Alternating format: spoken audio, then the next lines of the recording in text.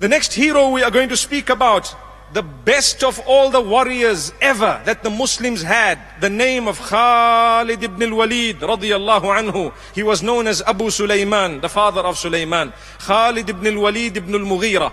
His father was Al-Walid ibn al-Mughira al-Makhzumi. He had a son known as Khalid. He had another known as Al-Walid. He had another known as Umara. And he had another known as Hisham. All of these were children of Al-Walid. Al-Walid was a very rich man, the father of Khalid. Very, very wealthy. And he was a person who used to donate the covering of the Kaaba 1 year, and the whole of Quraysh used to gather to make it the following year. Every year they used to change the cover of the Kaaba. 1 year Al-Walid used to give it, and the other year the whole of Quraysh together used to give it. That's how wealthy he was. And he was known as one of the leaders of Banu Makhzum, the Makhzumi clan. He was one of the leaders. So his sons grew up very wealthy, and Khalid was a big man, powerful, muscular person. He was quite fair in complexion, and he was very close in looks to Umar ibn al-Khattab radiyallahu anhu.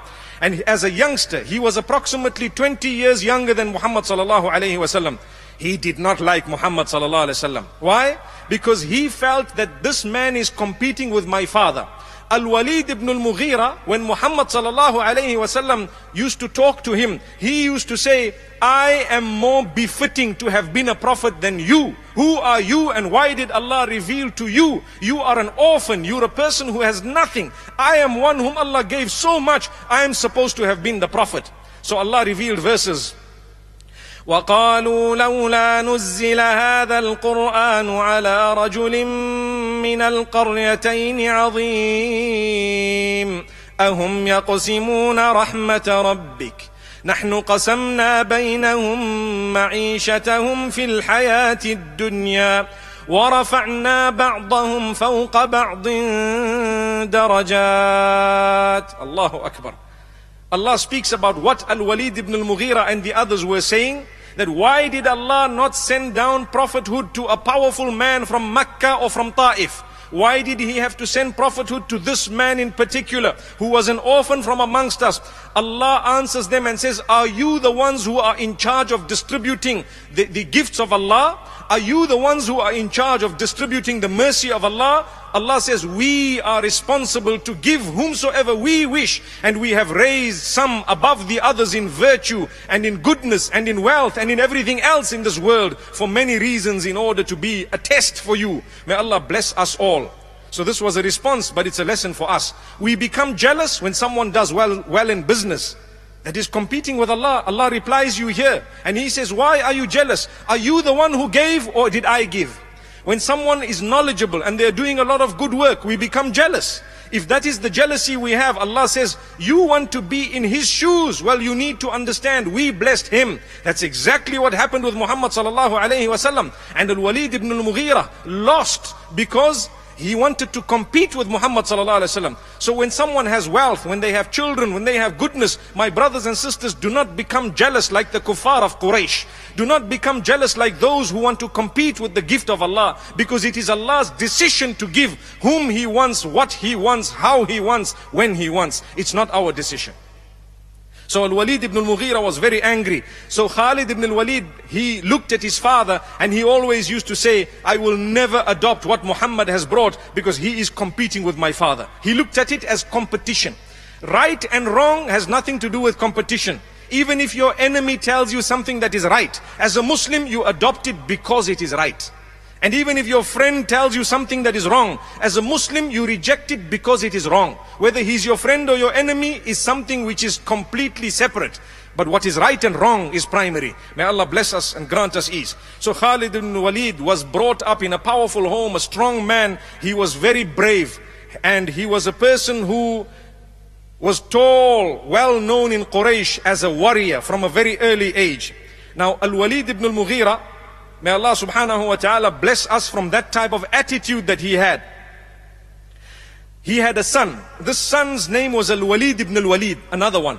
In the battle of Badr, Al-Walid ibn al-Walid was taken captive by the Muslims, and they called for a ransom to free him. And they asked for 4,000 dirhams, which was not much actually, but it was a lot in terms of to free a captive.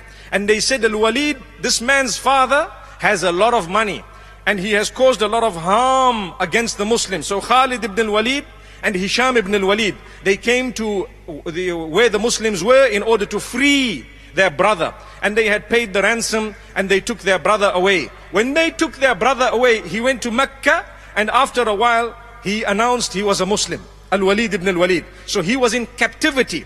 He saw the Muslims pray. He saw how they operated, how they respected one another. He saw the beauty in that faith whilst he was captive, and he loved it so much. So they asked him, why didn't you accept Islam whilst you were a captive?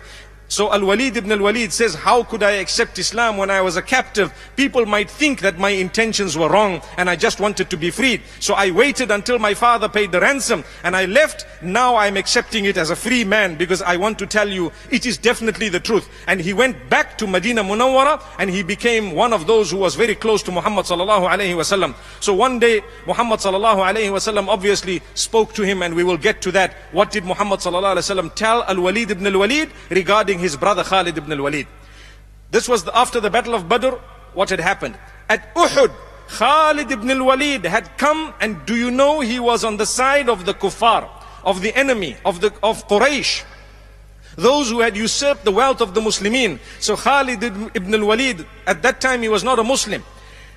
He looked at the archers and he saw that these people have left their positions. So immediately he took a group of men and he went back and swiped the Muslimin by sandwiching them between the enemy.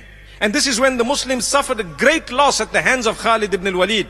May Allah subhanahu wa ta'ala forgive us all, and may Allah grant us a lesson. Because the people had not obeyed the instruction of Muhammad sallallahu alayhi wasallam. So Khalid ibn al-Walid was known as the hero of Uhud from the Qurayshi, or from the Qurashi perspective, from the perspective of the kuffar of Mecca. Now, after that, Khalid ibn al-Walid came for the Battle of the Trench. You know the Battle of the Trench that took place a year and a half later? What he did is, he was responsible for executing Muhammad sallallahu alaihi wasallam. He was given the task. You need to watch for Muhammad sallallahu alaihi wasallam and get rid of him. So, as he went, he tried here and there, but you know there was a trench that was dug and he just could not get to Muhammad sallallahu alaihi wasallam. It is reported that as he tried to get there by night, Usayd ibn Hudayr radiyallahu anhu had immediately noticed and alerted everyone, and the plan was foiled. So Khalid ibn al-Walid radiyallahu anhu went back to Mecca with those who had lost in the battle. It didn't really take place because obviously the wind had come, and I'm sure we would know the Battle of the Trench, the kuffar was sent back to Mecca miraculously by Allah subhanahu wa ta'ala. So Khalid ibn al-Walid radiyallahu anhu, at the time of Hudaybiyah, when the Muslimin had come out without any weapons in order to make Umrah, the pilgrimage in Mecca, the kuffar of Mecca stopped them. They had sent Khalid ibn al-Walid with 200 men to go and attack the Muslims. But when he went, he saw that they were praying. They were praying. And he thought to himself, okay, I've got 200 men. Whilst these people go to their prostration, I will swipe at them. But he was shocked that Muhammad sallallahu alaihi wasallam, when he said Allahu Akbar and everyone went to sujood, half of them went to sajda and the other half stayed up. And then when he said Allahu Akbar, half of them came up and half of them went down. And he was saying, what is this all about? That was Salatul Khawf, specific salah prescribed at a time of war, when Muhammad sallallahu alaihi wasallam was given this gift, because Allah says that these people had intended for you to all be in prostration at once so they could swipe at you. So some of you go down and some of you stay up. When some come up, some will go down, and so on. It's a beautiful salah, and it was a gift of Allah subhanahu wa ta'ala. So that is the time Khalid ibn al-Walid radiyallahu anhu, in his heart, the first light had entered. He says, Ar-rajulu mamnu'. That means this man Muhammad, we will never be able to harm him. Impossible. I am a man, I have mastered the military arts completely. I cannot even get close to him for some reason. And so in his heart, he said, this man is going to lead and he's going to be the winner and he's going to be victorious. This is what Khalid tells us later, radiyallahu anhu. So after Hudaybiyah, he went back and he received a letter from his brother Al-Walid ibn al-Walid. And the letter said, "Oh my beloved brother Khalid, I always know you to be a very intelligent person, and as intelligent as you are, it cannot escape you that Islam is correct. With that mind of yours, you are such a powerful person in intellect. The Prophet has been asking about you, sallallahu alayhi wasallam. He told me, where is Khalid? Where is Khalid? And I told him, inshallah, Allah will bring him along. He says, the Prophet sallallahu alayhi wasallam says, a man like Khalid who is so intelligent, anyone who is absolutely intelligent will know that Islam is correct. If they are unbiased, they will know that what the Muslims are calling to and what they are worshipping is actually correct. They are calling towards worshipping one maker, the maker alone, and doing good all your life. And this is what is correct. So Khalid ibn Alwalid read the letter and he was touched by it, because now one thing had happened at Hudaybiyah, and after Hudaybiyah, this was the second thing. The third thing, he slept that night and he saw a dream. The dream of Khalid ibn Alwalid radiallahu anhu, he says, I saw myself on a piece of land that was dry and very, very narrow. And then I saw that I was traveling to another beautiful green piece of land which was very broad. And he said, when I got up, I knew it means go to Medina Munawwara, and that is Islam, and Allah has chosen Islam for you. So he decided to speak to his friends. Who were his friends? Now it was quite tricky to talk to them because they all hated Islam. The first one, he had a friend, and this friend was quite close to him, Safwan ibn Umayyah. He tells Safwan, oh Safwan, what do you think of Muhammad sallallahu alaihi wasallam? I've tried so much, the man, you cannot get close to him. I believe he's going to win one day, and he's going to overtake everyone, the Arabs and the non-Arabs. And I think it's about time we went. So Safwan says, no ways, never. Are you crazy? What are you talking about? That is because Safwan ibn Umayyah had lost his father and brother. And so he decided, okay, he told Safwan, okay, forget what I said, it's okay, just forget about it. And he went to Ikrimah, the son of Abu Jahl, and told him exactly the same thing. And Ikrimah responded in the same way, the son of Abu Jahl. He says, no ways, are you crazy? He says, okay, forget about it. Then he went to a third friend of his by the name of Uthman ibn Abi Talha. Uthman ibn Abi Talha, there are 2 or 3 different names. Perhaps they are referring to the same person, or one may be referring to the nephew and one may be referring to the uncle. Because Uthman ibn Talha is one man, and Uthman ibn Talha ibn Abi Talha may be the same man or may be the nephew. But whoever it was, this was Uthman ibn Talha, a friend of Khalid ibn Alwalid. So when Khalid told him, Ibn Alwalid, that let's do this, let's go to Medina, I'm really feeling to go because of these reasons. He said, okay, I'm coming with you, let's go. Subhanallah, amazing. So quietly the two of them prepared everything and they decided to do hijrah without anyone knowing. They went, and on the way, as they are going, they saw one of the powerful men of Quraysh by the name of Amr ibn al-As, the man who later conquered Egypt. Amr ibn al-As, he was one of those who went to Najashi, if you recall, on behalf of Quraysh. And he was speaking about Ja'far ibn Abi Talib. That was a man, inshallah, we'll talk about him in a few days' time. But Khalid ibn al-Walid and this man, Uthman ibn Talha, they met him and they asked him, oh Amr, where are you going? Or he asked them, where are you guys going? So they said, no, we want to know from you.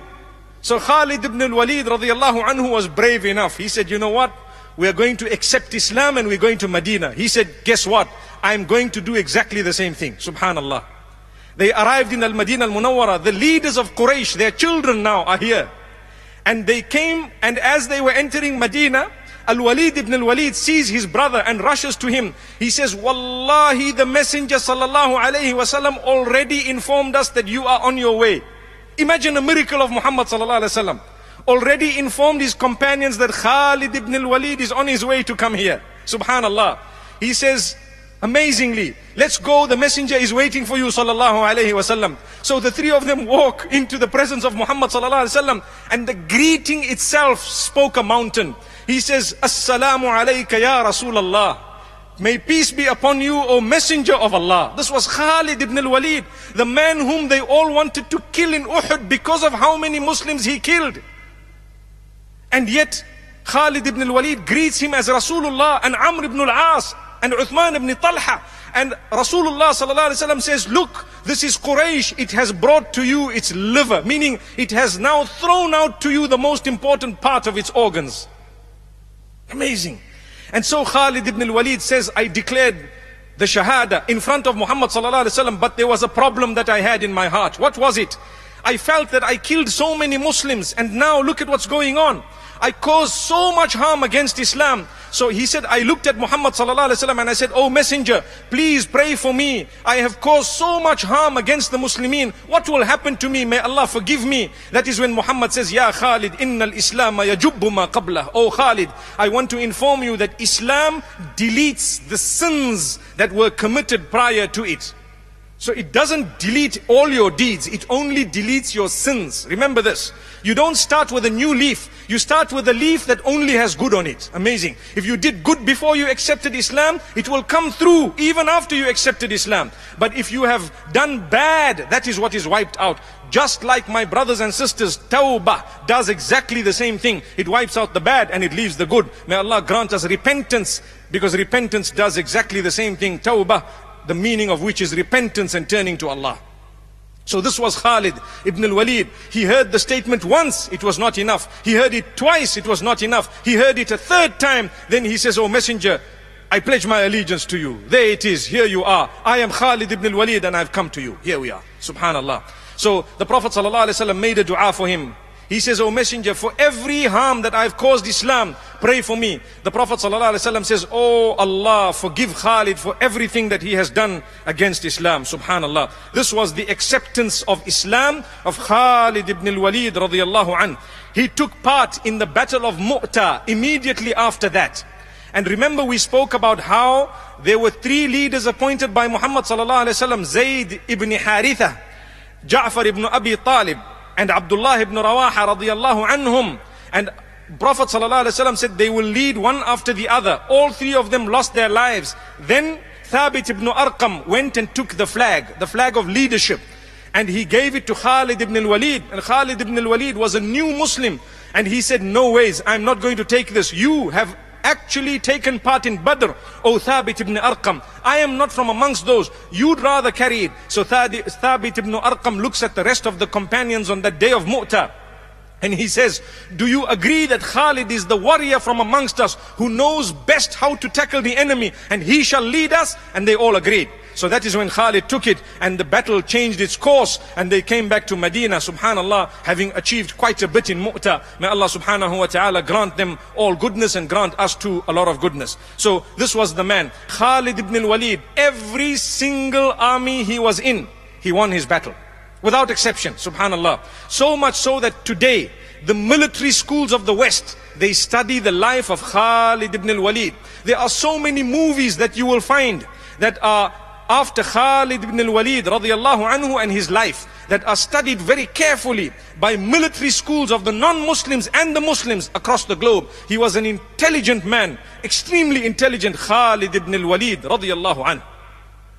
So at the time of the victory of Makkah, he was the only man who was the newest in accepting Islam, who was put as one of the leaders of the army of the Muslimin. Because Muhammad sallallahu alayhi wasallam was there himself, Abu Ubaidah Amir ibn al-Jarrah was put in the front, Az-Zubayr ibn al-Awwam was to the right side, and guess who was on the left?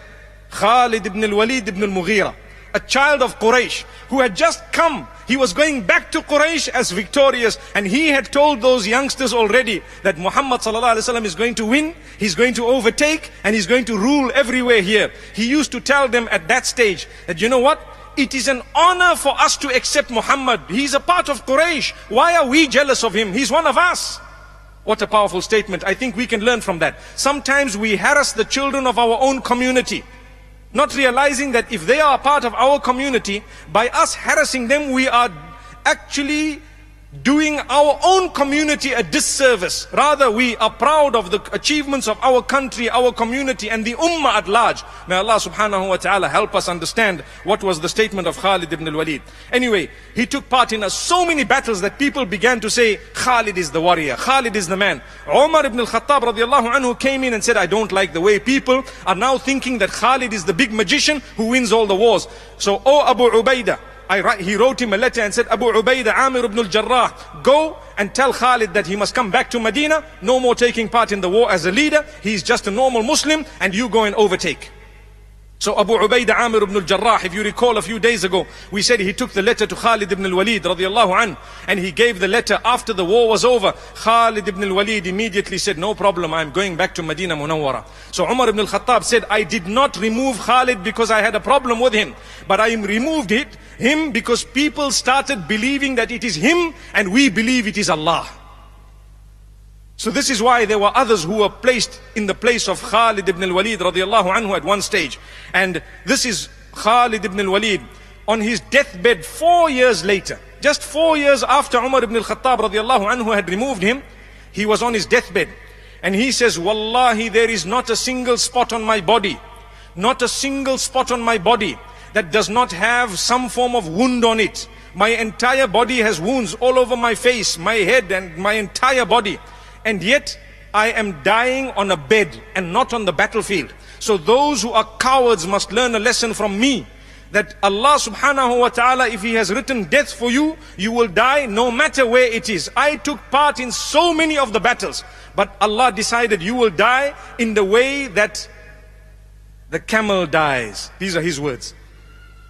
Then he says, subhanallah, Khalid ibn al-Walid was known as Sayfullah. The Prophet ﷺ, when he was sitting in Medina during the battle of Mu'tah, we made mention of it the other day when we said that the Prophet ﷺ was given the knowledge of the unseen on that day to be able to see that the Khalid ibn al-Walid has now taken over the leadership of the army in Mu'tah. And he says, أَخَذَهُ سَيْفٌ مِّن سُيُوفِ اللَّهِ عَزَّ وَجَلَّ.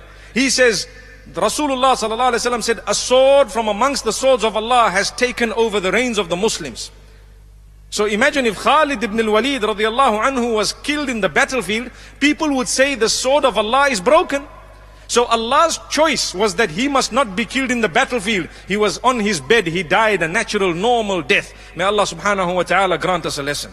This was Khalid ibn al-Walid. He passed away in Hims, and he is buried in Hims, which is in Syria. May Allah grant us peace in Syria, in Iraq, in Afghanistan, in all the countries, in Gaza, and in everywhere else. May Allah subhanahu wa ta'ala grant us peace and goodness. My brothers and sisters, I end with something important. Khalid ibn al-Walid radiallahu anhu on his deathbed made the most famous statement that we know about him. He says, شَغَلَنِ الْجِهَادُ عَنْ تَعَلُّمِ كَثِيرٍ مِّنَ الْقُرْآنِ.